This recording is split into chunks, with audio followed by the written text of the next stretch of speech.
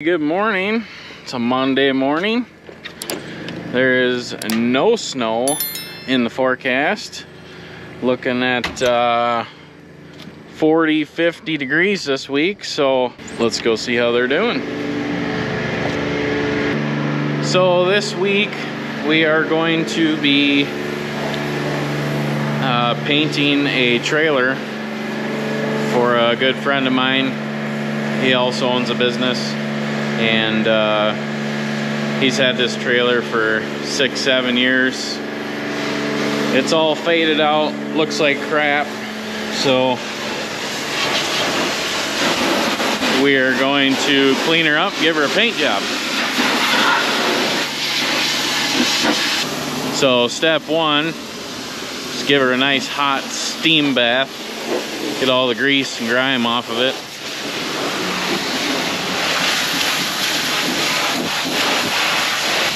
And as you can see here, this powder coat is just peeling off. I'm sure you guys are familiar with that. It's just a mess. So my plan was to sandblast the whole thing, prime it, paint it, but the owner, he said just sand the spots that are rusty, scuff the rest, and paint it. So I don't know, I haven't really made a decision on what we're doing just yet here, but I kind of wanted to see what it looked like all cleaned up, see how bad it is. I don't know, like all this, we definitely want to sandblast all that rust. I would just prefer to sandblast the whole trailer, start over fresh, make it right. But I'll probably call him and talk to him, see what he wants to do, see what his budget allows. But this thing's pretty crusty. The other problem is sandblasting has a hard time getting this powder coat off. A lot of times that sand just bounces right back at you, so we will have to see.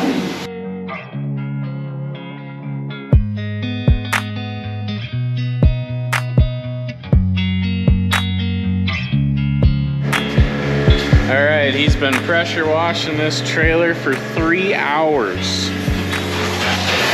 I think he'd have all the paint off by now.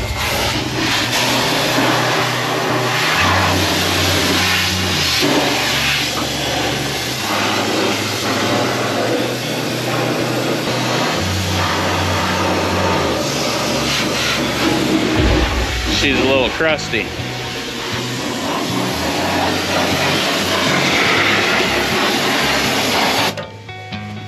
Yeah, are they coming off?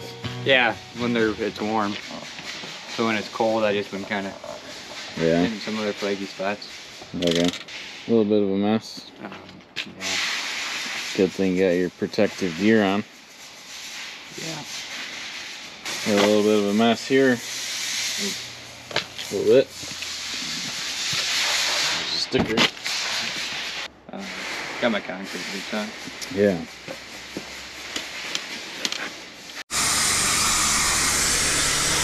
Well, he's got the sandblasting set up here. It just siphons it out of a bucket, and then it runs right to the pressure washer and comes out as you're pressure washing right out of this nozzle here. We really don't do a lot of sandblasting. I'd like to buy just a normal sandblaster someday, a big one, but for the stuff we do, this works pretty good. So like on something like this, we're just gonna sandblast the spots that are rusty, and then we will take some DAs, hand sand everything, and go from there. So all right, they got the trailer all blasted yesterday, so everywhere where there's rust, it's blasted off.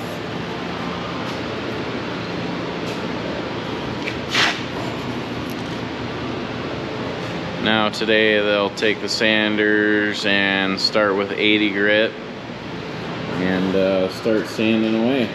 So we realized that all the powder coat should come off, but again, that's not what this customer wants to do.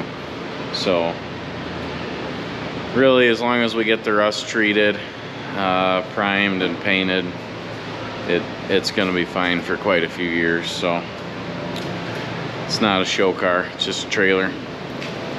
So let's get to sanding on this.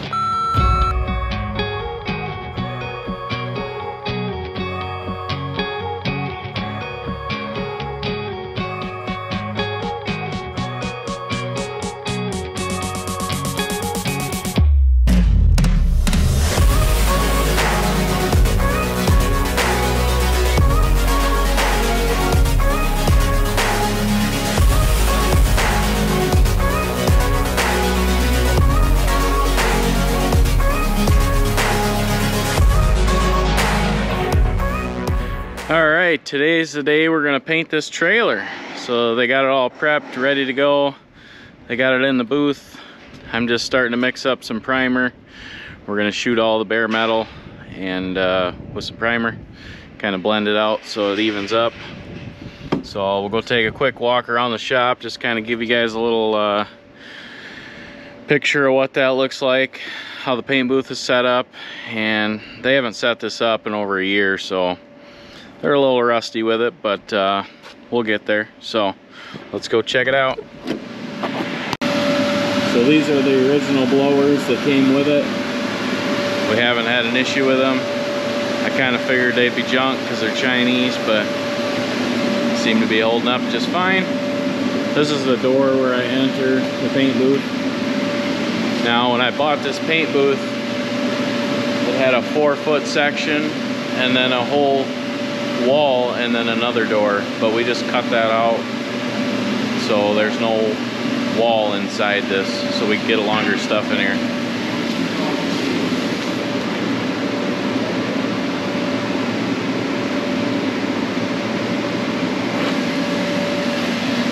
And as you can see, they got lighting hanging in there. That's a big thing. Can't paint shit in the dark. So as you can see here, the fumes go through these 2 filters, get sucked out right out the window. Pretty simple. Keeps the shop nice and clean. They'll drop this door down, and they got the air hose running the side for me. So, and then obviously the clean air gets sucked through this filter. So this whole system is charged with air basically once it's all closed, and the fresh air comes in that filter and the fumes and everything gets sucked out that filter. We've probably used this on, I don't know, I would say probably 10 or 12 painting projects. I really don't have any complaints. The only thing that sucks is usually we paint late in the day, that way it can dry overnight. The only thing I hate is leaving all these fans on at night. So obviously you have to leave the fans on to keep it up and running, but I do get a little worried when we go home at night, and I just worry that I'm gonna come in and the whole thing's falling down on the project that we painted. So, but we haven't had that yet. So let's start mixing up some primer. These guys got to pull these wheels off and wipe the whole thing down with wax and grease remover, and we'll be ready to start shooting some primer.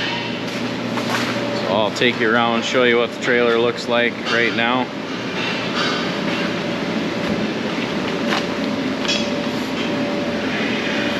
They got this all smoothed out, so there's not a big transition from the metal to the powder coat. And again, we know the correct way to do this is to get all this powder coat off, but that's not what the customer is looking for. This is just a trailer, so.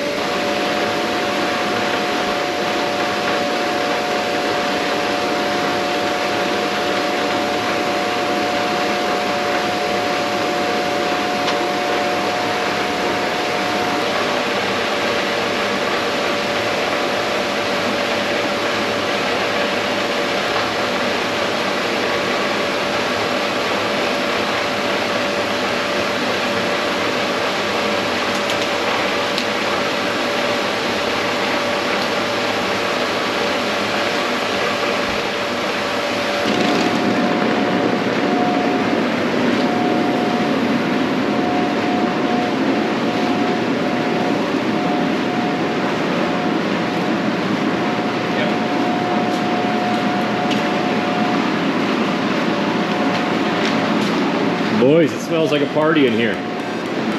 And girl, sorry.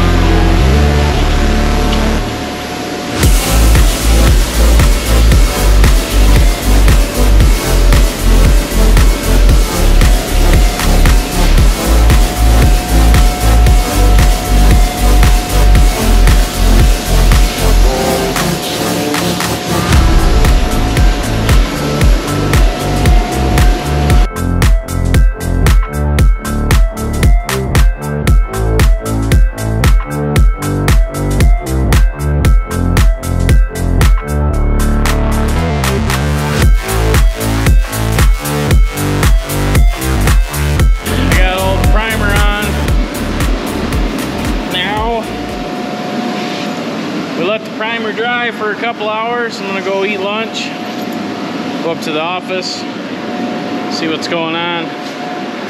So all the primer's doing is covering the bare metal wherever we blasted through. So you want primer on the bare metal. Pretty simple, but looks pretty good. I'm glad I went with red oxide primer. I was going to use gray, but I figured the red would be a closer match for the base coat, which is going to be international red, so won't have much of a change as if you used a lighter primer. So again, this is just a trailer, guys, so I don't need anybody telling me that we're doing something wrong here or whatever, but I'm sure there'll be somebody in the comments telling me what I'm doing wrong. Paint booth's working good. There's zero fumes out here in the shop. You know, there's no overspray, nothing. That's what I love about this paint booth. It's gonna take me a while to paint all the red, which I think I'm gonna use my bigger paint gun for that, so I'm not filling it up 100 times. I sent the other guys to go take down some Christmas lights since it's 50 degrees out. We'll be back, and then we'll start mixing up some red. Peace out.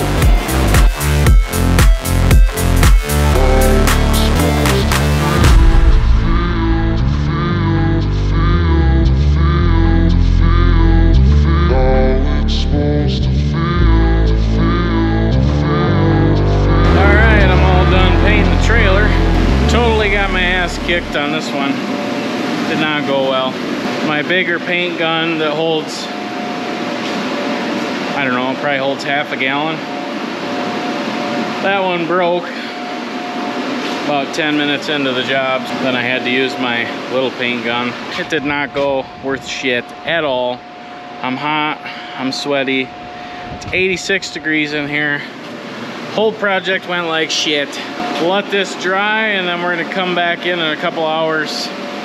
Probably 7 o'clock tonight, and we will pull the trailer out of the paint booth, let the paint booth down so it's not up all night. Yeah, I'm beat. A lot harder than it looks, and I hate wearing a mask. Oh, and then halfway through it, my mask and strap broke on it, so I had to find a different mask, and just a shitty ordeal. I'm not even gonna go in the paint booth. Some bad will happen, but I got 2 very heavy coats on this trailer. I mean, you can't really see it, but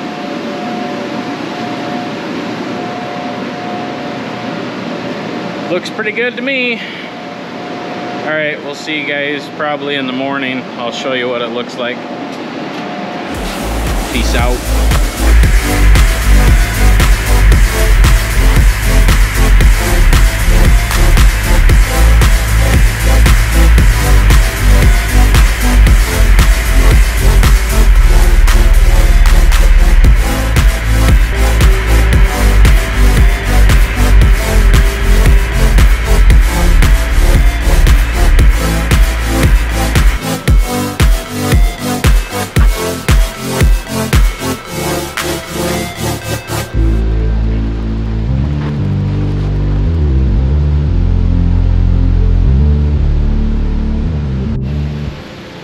Good morning. Tell you what, I slept pretty good last night after sweating in that goddamn paint booth all day. So the guys came last night about 7 o'clock and they dropped the paint booth down, which is pretty simple. Just unplug the fans and then they pulled the trailer out and this baby's dry. So it's looking pretty good.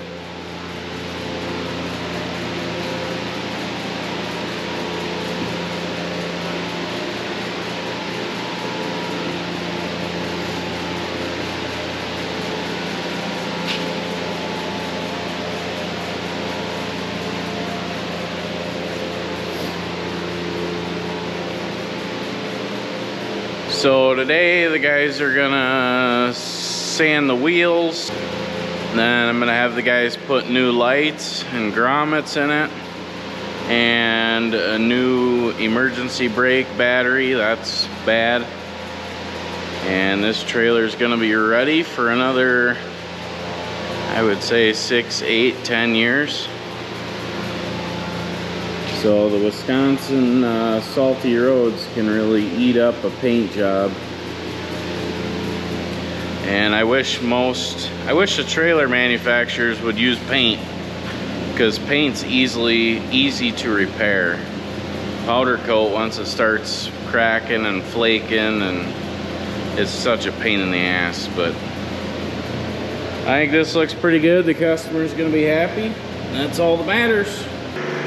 We're just finishing up this trailer and we moved the track machine around, literally moved it like 20 yards, and the drive motor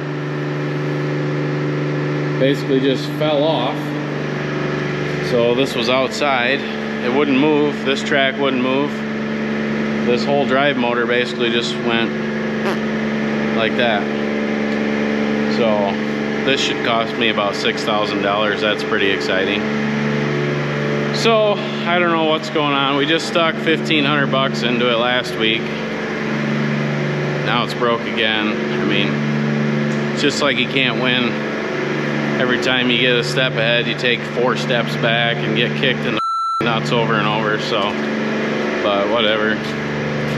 We got this trailer done. Just taking it back to the customer now, so turned out good. I'm sure he's gonna be happy. He wanted to change the wheels to black, so that's what we did. I just put the reflective tape on it, mounted the toolbox back on it, got her all cleaned up nice. So he's got another one identical to this, so he likes them looking new and nice. So we didn't paint the underside of it. It's really actually not that bad underneath there. So you guys did a good job. The paint went all right. I don't like the way this red trailer looks behind my white truck, but we'll take it up there to him and see if he's happy. Other than the trailer, everything else is going wrong, so I really don't want to hold this camera today. I feel like killing somebody. So Midwest Builders here. Oh, man. Repping the new sweatshirt. It's beautiful. This guy's always got a new sweatshirt on. Yeah. Got a trailer all painted up here. Look at this. It's real nice. You come paint that through? Yep. I sure don't like this powder coat. Why is that? My white tilt bed's the same thing. And once that rust gets behind the powder coat, it sucks. But it'll work. Got black wheels to match the boss's truck. Be looking fly. Well, he said he's got another trailer for us to paint here, so we're gonna look at this. He said these fenders might need a little work. Paint. I think you can just spray it thick. Yeah. Right here, spray it thick through. Spray it thick through there, he says. Thick through there.